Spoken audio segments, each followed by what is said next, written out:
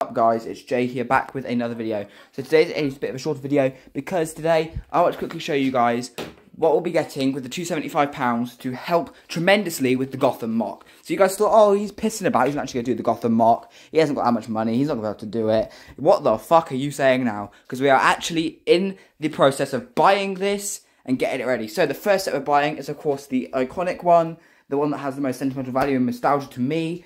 My dad bought me this ages ago. I haven't, of course, got the boxed version, or I haven't even got the version of, I haven't even got it yet, still. But boxed, I want to get all of these boxed, so they're mint condition, so we have them brand new, premium, just for you guys, your guys' entertainment, and of course our building experience will be a lot more nicer if it's boxed. So that's the first one, which is the Two-Face Chase. This set looks really nice, boxed in really good condition, apart from we've got like a few little white lines on the corners, but that's expected. You know, these sets were made like, what, 6 years ago? Next, we have the Batman Battle Over Gotham. This one's quite good. It's for a remake of a set that came earlier. This one's really good. Not the best set out of all of them, because there's a bit of creasage on the box, but again, perfect box in my opinion. I'm not really like a box fanatic. I don't go around collecting the boxes. I don't really care about them. I just want to get them boxed for these sort of things. Then next we're getting Power Armor Lex. This is one of my favourite sets, man. I love this one as well. I remember opening this on Christmas Day and thinking, oh my god, I love this set. I took it into show and tell. I don't know if you Americans or not have show and tell in their school, but in the UK schools we had show and tell. I used to bring this in for show and tell. I love playing with all my friends. All my friends had their sets as well. I used to play with them. It was amazing. But yeah, so this one's a really, really cool one. It holds a lot of nostalgia value to me as well. And I love this one. Just looks so cool. Get, you know, the two Superman, Wonder Woman, and Lex Luthor minifigure. So 3 minifigures that I need in the mock. Perfect. This set's like literally just only, all of it's going to be going into the mock. This one, these two. So all of these three, all of the figures will be going into the mock. Then we start getting onto the sets where most of the figures won't be going into the mock. So this Mr. Freeze or the Snowy Batman will not be going into the mock unless there's a Snow Batman suit that I can't remember that's in the game. Because of course we'll be getting the old Mr. Freeze. There's Aquaman will go in this. The only reason I'm buying this set is because Aquaman and the Batboat.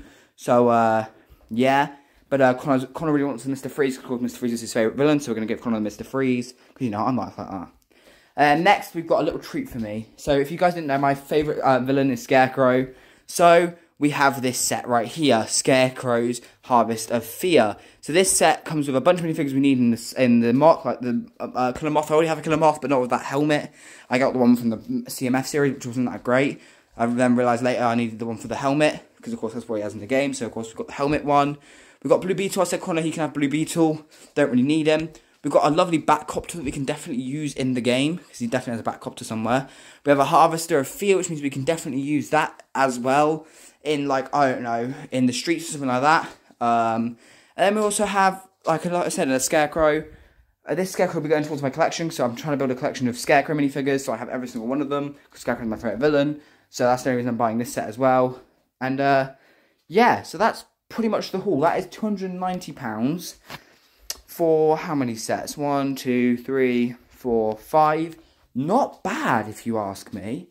So the £275, obviously, if we go over to my calculations real quick, I have got to spend £22 of my own money to buy the postage, which I mean is fair. Let's be honest, it's fair. My mum's already forking out £275, so that's perfect for, you know, that. But yeah, so that's pretty much it. So if you guys did enjoy, make sure to like and subscribe, and I'll see you guys in the next one. Peace. How do I get